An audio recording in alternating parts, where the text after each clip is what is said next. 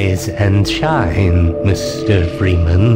Rise and shine. Not that I wish to imply you have been sleeping on the job. No one is more deserving of a rest, and all the effort in the world would have gone to waste until...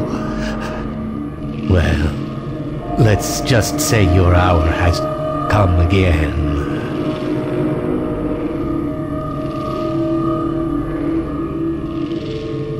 The right man in the wrong place can make all the difference in the world. So wake up, Mr. Freeman. Wake up and smell the ashes.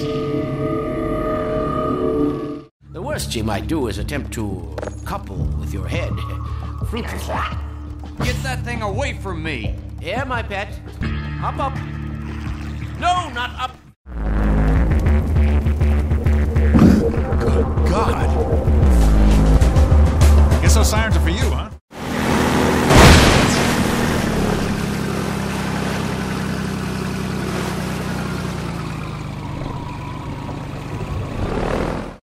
Code. Lock. Authorize. Stabilize.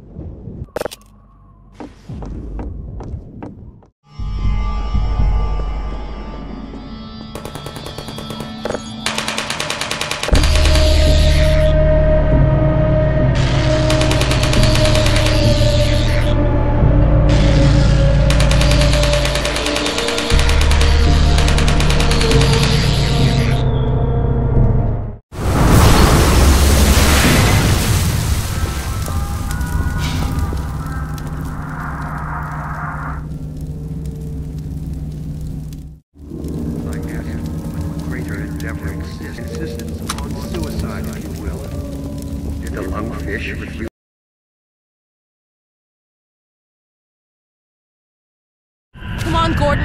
We've got to get out of here. Maybe we still have...